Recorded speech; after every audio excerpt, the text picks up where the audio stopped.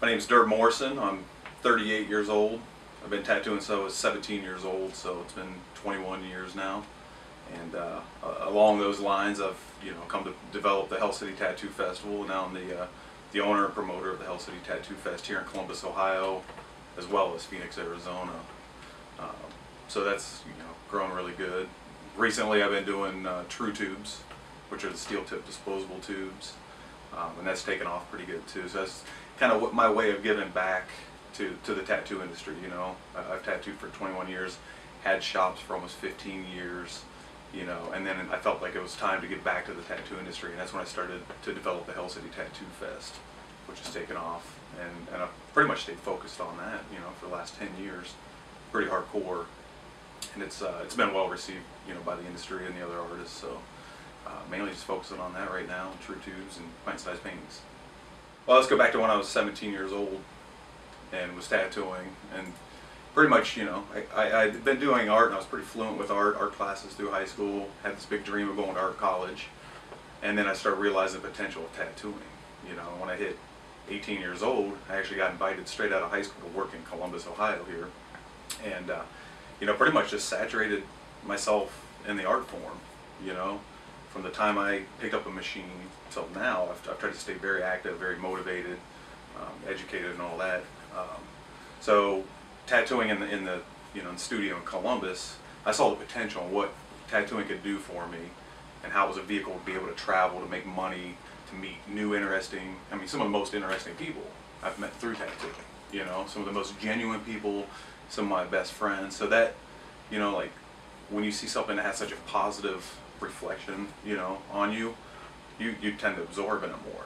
You tend to get more aggressive and more, not aggressive in it, and like aggressive, but you get more aggressive as far as trying to expand and learn and grow in the art form. So, after tattooing in Columbus, being 18 years old, I moved out to California and traveled around. Ended up tattooing with Sailor Moses down in Biloxi, Mississippi, and that was the beginning of what I wanted to do for tattooing, for myself, for the industry, and all that. And I came back to Columbus, Ohio, in 1994, and opened up Stain Skin Tattoo Studio. And at that time, I was the 5th studio in Columbus, and it was pretty new, and I was like this young kid that was tattooing a little bit differently at that time, that people hadn't seen that style. There's Marty Holcomb that was tearing it up too, but I brought that kind of like that new school edge, back with me from traveling and learning and stuff, and opened up Stain Skin. I just kept growing from there. I lived in my tattoo studio for 4.5 months.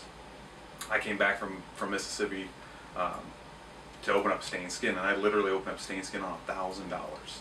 I had $500 that my landlord let me put down for rent, and I talked her out of making me put down the last $500 for the last month's rent, and I put that $500 into things that I needed to get the studio running, and would stay there, would sleep there, go shower at people's houses, just really driven on what little I had at that time. So, kept doing that, and over time started getting more and more things published in the magazines, and started kind of getting my name out there. Then I started attending a lot more tattoo conventions too, and that's when I really kind of like saw the overall picture, I guess, of the industry and the community itself, by going and meeting all these people that I had seen in the magazines, and just seeing their cool shit, everybody's fucking rad. Back then you're so amazed by it. So from having a studio for so many years and having guest artists come through and hitting conventions and things like that, I started to get a kind of a household name in tattooing, because I was thoroughly involved. I was doing, what I thought was, progressive tattooing at the time, and just kept pushing, pushing every day, essentially.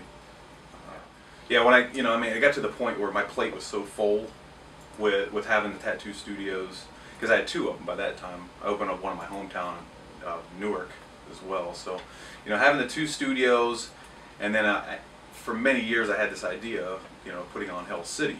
I was just trying to wait for the right venue to come back to me and put their trust in me to put on a good show and stuff like that. And they all had these, perceptions of tattooed people that were going to fucking ruin the whole hotel and wreck the whole place. And that was far from the case. Tattooed people are very respectful. When you're heavily tattooed, you have to earn the respect, because you have people that, kind of look negatively.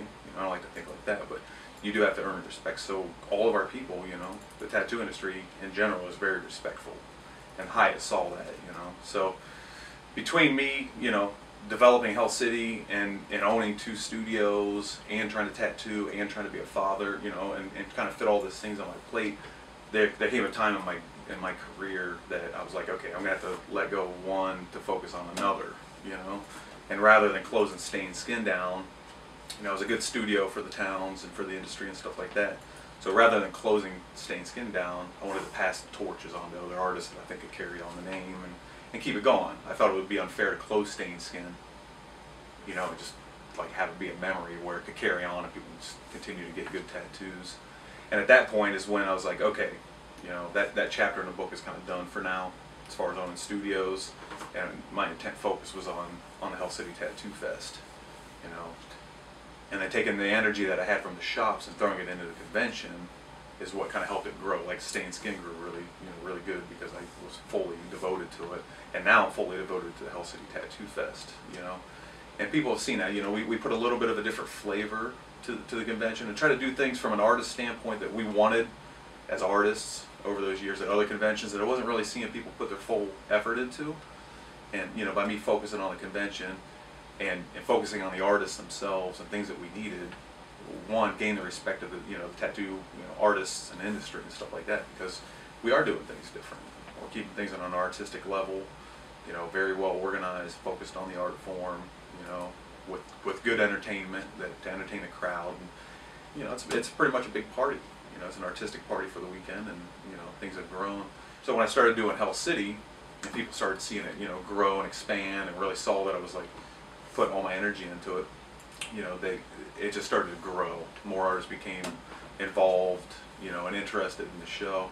And that's one of those things too, where to being a convention promoter, to coming out with different products, like we came out with the Pint-Sized Paintings book, and that was something different.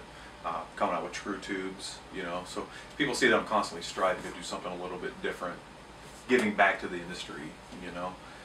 And yeah, now I write for, you know, a few magazines and things like that. So in essence, you know, being one of the artists to getting a little bit older and being a part of this industry for so long and giving so much back to it has definitely, I think, gained the respect of a lot of the younger up and coming artists and the people that have been tattooing for a while, that have sat back and seen what I've done, and, you know, the hard work and stuff like that, because it shows. You can tell when somebody's working hard and doing it right, as opposed to somebody working hard and, you know, kind of half-assing things. Everything I try to do, I try to keep in mind the artists, the industry, you know, and giving back essentially. So I think with doing all that has definitely gained a lot of respect for, you know, for my name and for what I do.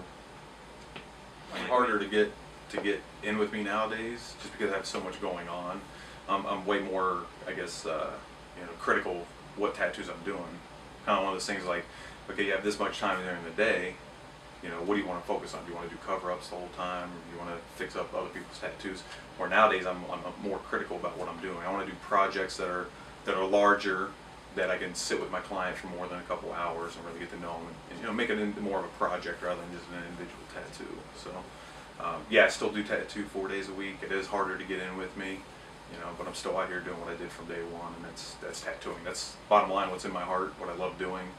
Is nothing feels better than tattooing. All your stresses, you know, everything goes away essentially when you're doing the art form. So it's important for me to continue to tattoo every day, or nearly every day. So let's go on to the subject about the